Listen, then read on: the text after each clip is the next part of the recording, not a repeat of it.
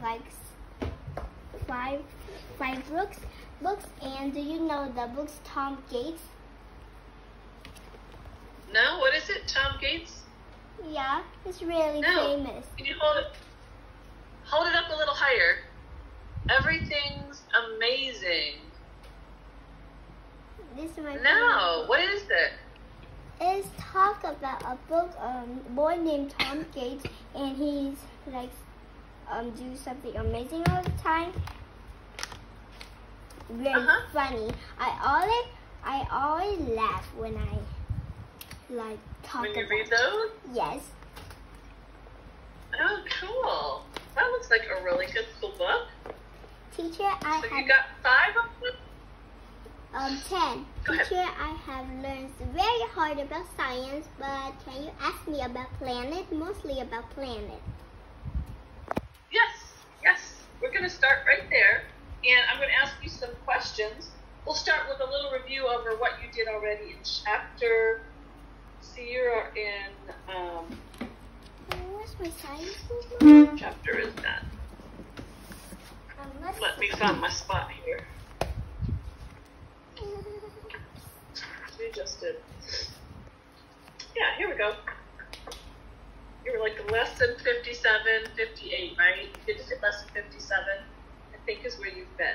So we'll start with a few questions just to see what you remember. Okay, Earth's solar system is a part of what galaxy? The Milky Way. The Milky Way, good job. A planet's full orbit around the sun is called a planet. The planet's orbit around the sun. To get all the way around the sun, we call that a what? Orbiting? It is orbiting. Here, let's see. So how much time, I guess, does it take? How much time does it take? It makes up our what? A year. A year, yes. A year. It takes a year to make one full orbit around the sun, and that's how we gauge time. Like our whole year is one full trip around the sun. So a full orbit around the sun's a year. A group of stars that make a picture in the sky is called a what? A constellation. A constellation, good. The closest star to Earth is what? Is the sun. The sun. The closest star to Earth is the sun. Good job. You're quite smart. The only planet that is designed for life is which one? It's the Earth. The Earth. The Earth has just the right things to sustain life. So we can breathe, so we can grow food, and support ourselves, basically, so we can stay alive. The planets farthest from the sun, Jupiter, Saturn, Uranus, and Neptune, are known as the what? The outer planet. The outer planets. The planets closest to the sun, Mercury, Venus, Earth, and Mars, are known as? The inner planet. The inner planets. Very good. And the largest planet in our solar system is? The Jupiter? Jupiter. It's the largest one. Okay, let's try just a few more. Those outer planets are made mostly of gases, and we call them what because of that? Gas giant? Gas giants. Girl, you are doing great. A heavenly body that is a giant ball of hot glowing gas is called a what? A star. A star. A large heavenly body that orbits a star. So something that goes around a star is called a planet? A planet. The imaginary line at which Earth continually spins or rotates. What do we call that? I don't remember that. Okay, so basically that's the line. Here, just a second. I'll be right back. Let me grab some. Nghe thấy hôm nay hả? Dễ lắm. trả lời hết câu hỏi đấy. All right, here we go. Ooh. We'll get us a little planet here. So it's the line that would kind of go down the middle. We call this here. That makes it go round this way. It goes around like this while it's traveling around the sun. Okay, so the imaginary line that we say goes around it makes it go around this way is called the axis. The axis. Axis. Okay. Let me see. The sun and all the heavenly bodies that orbit it or go around it is called what? The solar system. All of it. The solar system. A star, almost always located above the North Pole, is what star? The North Star. The North Star. The North Star. Okay, let's see. I think we just about covered all of that. So let's open your book. You got your science book? Yes. Okay, good. Let's go to page 145. 100. Go to 145.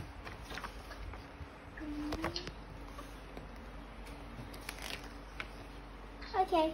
Oh, okay. I have opened it. Okay, you did one. Okay. Did you do page 144 already? Yes. The questions at the bottom, you did those, right? Yes. Okay, very good. So let's go to 145, and let's look at the terms to remember at the top. So the terms to remember, I'll read the word and you read the definition. How's that? Moon. A heavenly body that orbits a planet. Good. Satellite. Something that orbits a heavenly body. The moon is natural satellite of Earth. Astronaut. A person who travels in outer space. Crater. A hole on the surface of the moon or planet made by another heavenly body hitting it. Okay. Asteroid. A large piece of rock that orbits the sun. Meteoroid. A small piece of space rock traveling in space, often a piece of an asteroid.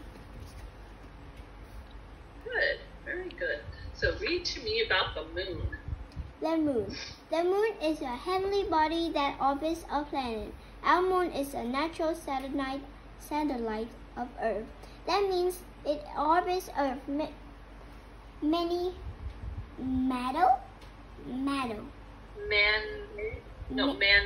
man-made satellites orbit Earth. These kinds of satellites help us predict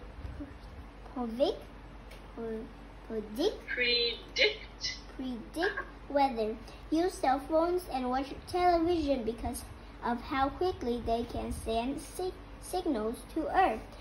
Though the moon is our lesser light, the light it gives does not come from itself. Remember, the surface of the moon is dry and rocky. It is not made of hot, glowing gas like the sun. Slow down just a bit, Kelly. Kelly, slow down just a little bit, all right? When you see the periods, make sure you come to a stop, all right? And then read again. It gives better expression to your reading, so you don't have to hurry quite so fast. Okay? Go ahead. The moon is lesser light. The light it gives does not come from itself. Remember, the surface of the moon is dry and rocky. It is not made of hot, glowing gases like the sun. The moon is bright in the nighttime sky because it reflects the sunlight.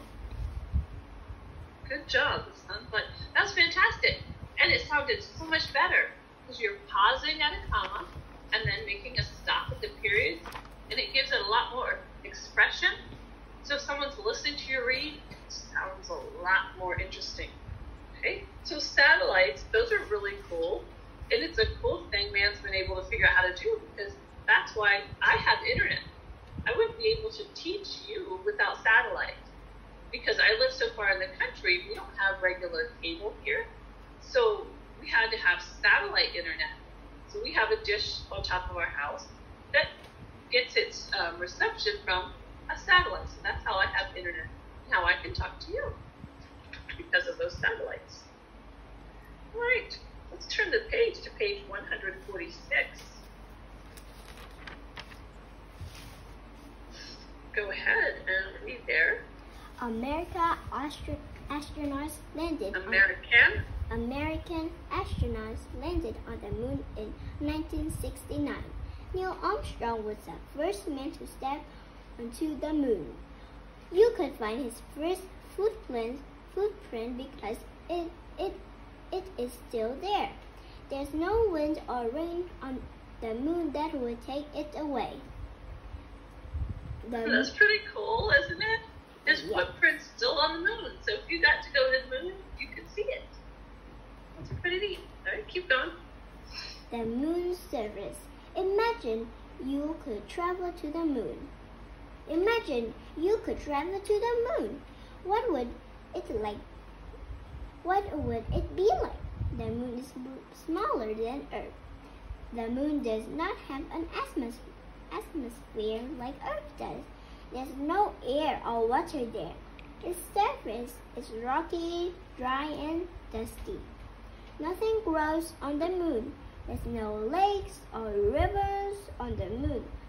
But there are mountains, valleys, and places where volcanoes have erupted. There are also craters. Volcanoes have erupted. There's also craters where other heavenly bodies called asteroids and meteoroids have hit it. Craters where I think your internet is not working really well right now. Okay, let me just check a little. Teacher? Wait, I just need to check. Check my internet. Can you hear me now? Can you hear me now? There you go. Yes, I can hear you now. Where are we now? That's what we were on the last sentence on page 146. Okay. There are also craters where other heavenly bodies called asteroids and meteoroids have hit it. Hey, why is there no wind or rain on the moon? Because the moon is made out of dusty rocks and dust, and there's no atmosphere, air, or any living creatures that live there. That's right, there's no atmosphere. Atmosphere is what? In the atmosphere is where our weather is created, so the wind and the rain are created in the atmosphere. So there's no atmosphere, so there's no wind, and there's no rain. There's no living things there either, unless you're visiting there for a short time. All right, did you ever try these experiments on page 147? I don't have enough things to do it, like supplies. Oh, okay. You don't have enough things to do it. Yeah, so if you read about them, it's really interesting what they do. If you do sand dough in the pan and then throw something on the surface and then throw a rock at it, it makes an impact, a little crater in the sand, but you could do that with anything squishy, I guess. But that's like what would happen when meteoroids hit the Earth, makes a little crater, because it's coming from the sky, coming from space, really. And when it hits the Earth, the impact makes a crater or a big dip in the surface. Or the same thing when it hits the moon. The moon's got the same thing. It's got craters in it. You can see pictures of those. Right over here, 146 picture, those holes, it looks like. They're craters. And so every time, since there's no wind or rain, all those things stay just like that. You can see it up close. You can see all the craters. You can see Neil Armstrong's footprints, all of those things. Right. How is the moon a natural satellite? How is the moon a natural satellite? Because it's not man-made. It's just there. Or it's just there. It's nature. Like just there. No man-made had made it. Right. No, nobody's made it. You're right. God made it. And it's natural because it orbits the Earth. It goes around the Earth, just like the satellites that we put up in the air. Okay? It orbits the Earth. Using the picture, tell which heavenly body reflects light. Look at the picture of 147. Which one reflects the light? Doesn't give the light, but it reflects it. What can you say again? I do not hear you very well. Okay, look at the picture. Right here on 147 with the sun, the moon, and the earth. Okay. Which heavenly body reflects the light? Which one reflects the light? The sun. No. The sun gives the light and it shines off the moon, right? And the moon reflects it. So what we see on the moon is not its own light. When you see the moon at night, it's reflecting, kind of like if you have a mirror and you hold it outside and the sun hits it and then it shines, the light off the mirror shines somewhere else. It's reflecting the light, right? So it's reflecting light. That's what the moon does. The moon doesn't have any light of its own. It's not lit up. You wouldn't be able to see the moon if the sun wasn't shining on it. So what we see of the moon is a reflection of the sun's light. So at night, when you go outside and you look at the moon and you can see the moon, you're really seeing light from the sun, from the other side of the world. Right? It's just reflecting off the moon. All right. What causes a crater? What causes a crater? The cause of the crater is the asteroid or the meteoroids, and the meteoroids that hits the moon. Yes. When something hits the moon, it causes a big impact, and it makes a crater. Very good. Right. It is 20 after. So we're finished with what we're going to do in science for today. Is that fine to stop there? Is that where you are? Yes. In science? Yes. Lesson 58, I think. Have you covered that with your abeka teacher? Yes. Teacher, is very similar. So my abeka teachers is also named Miss Heindel too. Really? Yes. Well, that's pretty neat. All right. So, do you have any questions about science? No. No? You understand it? Okay. Yes. All right, what we'll do, so every day we'll work on science, probably 20 minutes or so, and then we'll do a little review in language. What lesson are you on in language? Are you on the same lesson? I'm language, Mommy. Language. 59. 59? Yes. All right. So what we'll do, I will look on there and we'll review a little bit of language too, if you like. Yes. Let me find my spot here. So are you reading this and reading right here? Yes. Yes. That's kind of what I was guessing, that's where you are in reading. And take a look at where you are in language. 59. Are you having any trouble with anything in language? You've been working on commas, is that right? Yes, I have a little bit like I don't remember where to place the comma in a sentence.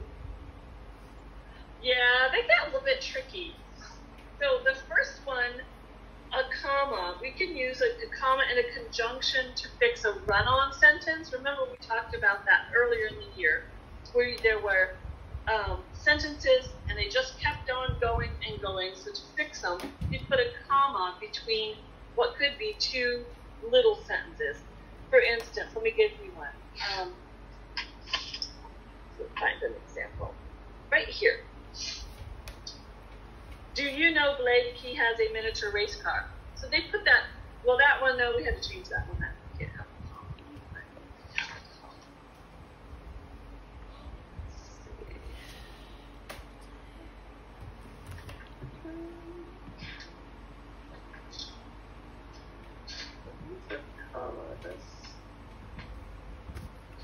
Oh, we could try this one. I like ice cream, I like cake. So we can fix that by doing what? We can, like, I like ice cream, commas, I like cake. Did you say that? And I like cake. So we put our comma and then we can put and I like cake. So we're adding a conjunction, which is a joining word. And or but we can add one of those words and that makes it one sentence, but we can put a comma in there. We also use commas at the beginning of a sentence after yes or no. So if I say, Kelly, do you like ice cream? And you answer me with a complete sentence. Yes, comma, I do. Yes, very good. So at the beginning of a sentence, yes, comma, I do. Or I love ice cream. Ice cream is my favorite dessert, probably. I really like ice cream. What is your favorite flavor? What is your favorite flavor? Chocolate. Mine too. I love chocolate with a strawberry. I like chocolate with nuts in it, and marshmallows and coconut and whatever else you can put in it. Oh my, it's very yummy. Very yummy. That's right. All right. So then, another place that we use a comma is before and after the name of the person you're speaking to in a sentence. So if I said Kelly, all right, because I'm talking to you, Kelly, do you like ice cream? Since I'm talking to you, there's a comma after Kelly. Kelly, comma, do you like ice cream? Now, if I put your name in the middle of the sentence, of a big sentence, the commas are going to come before and after. So if I pause in the middle and say, I think, Kelly, that chocolate ice cream is the best. I put Kelly in the middle to get your attention. And in that sentence, the comma will come after think and after Kelly. Does that make sense? Yes. It just kind of sets your name off because I'm speaking to you. And it's not part of the actual thought of the sentence.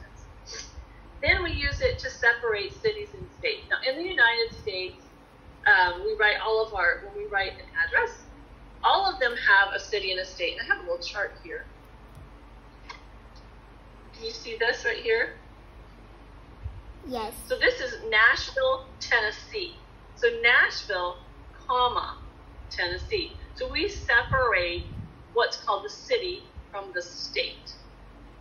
And so you might do that, the cities or provinces in Vietnam from an actual country on an address. I don't know how you write your addresses.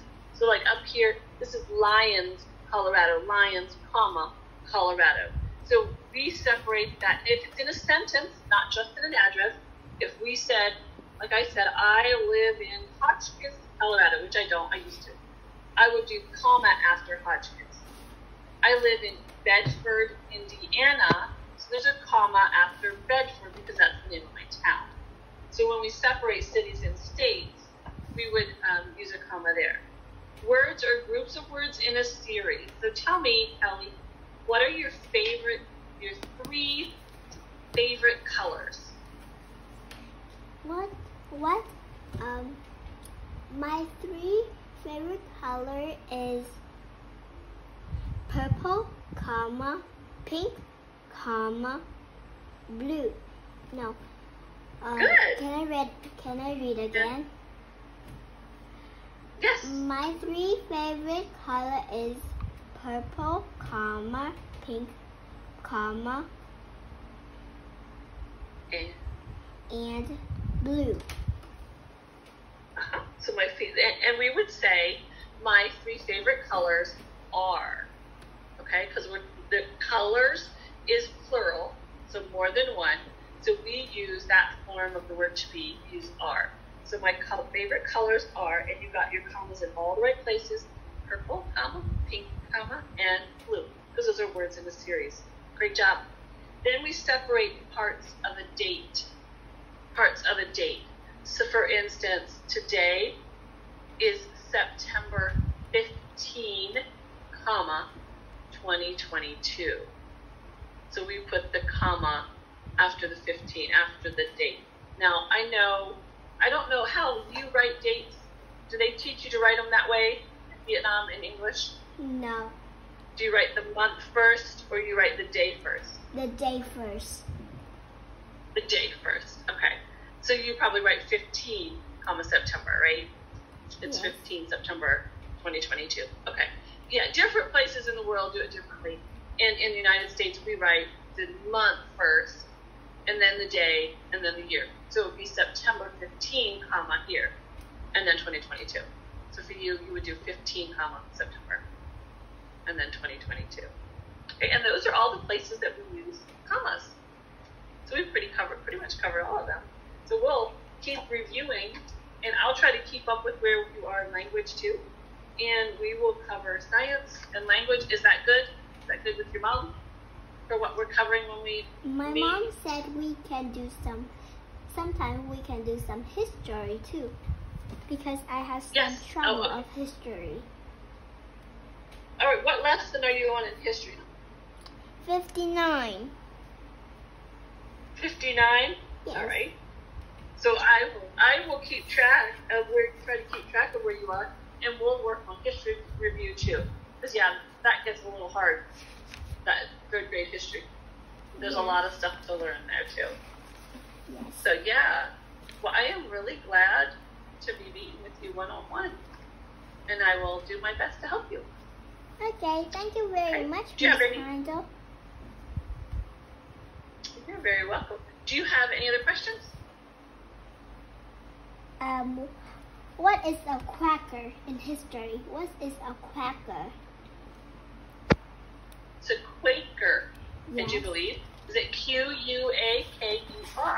Yes. It's a Quaker. Yes. What is a Quaker Quaker? in history. It's what?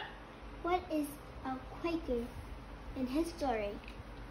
A Quaker in history. You know what? Let me grab the history book real quick Okay. because I have it.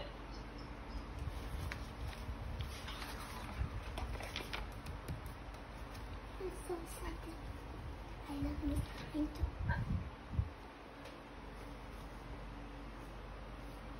Ở đây à? All right, a Quaker in history.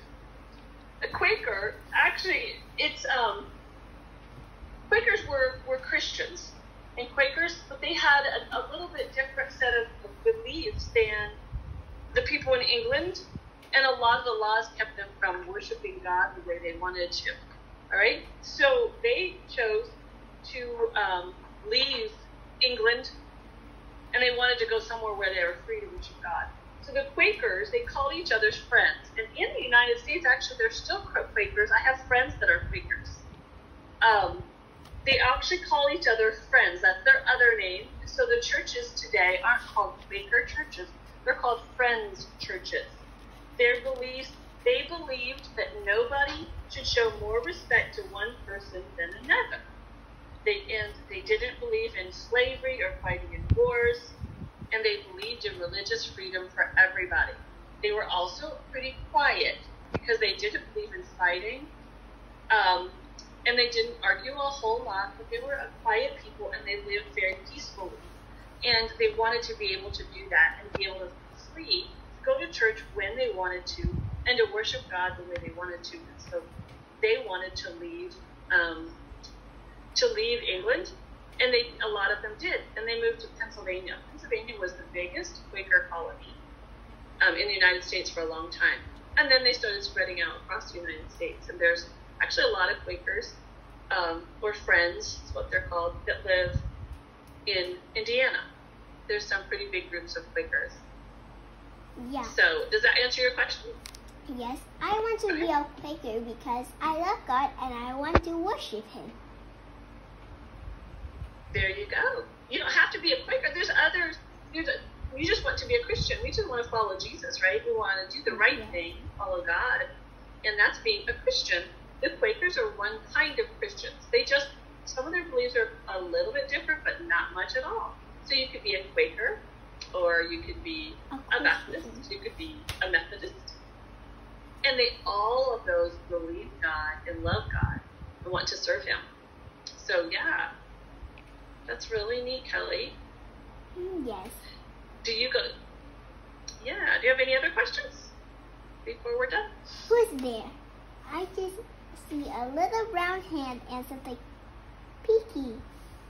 A little brown head? Here, stand up. That's my little boy. Hi. His name is Colin. Hello. How old are you? I'm 8 years old. Me too. You're the same age then. It's pretty cool. This is Kelly. And we're pretty much finished.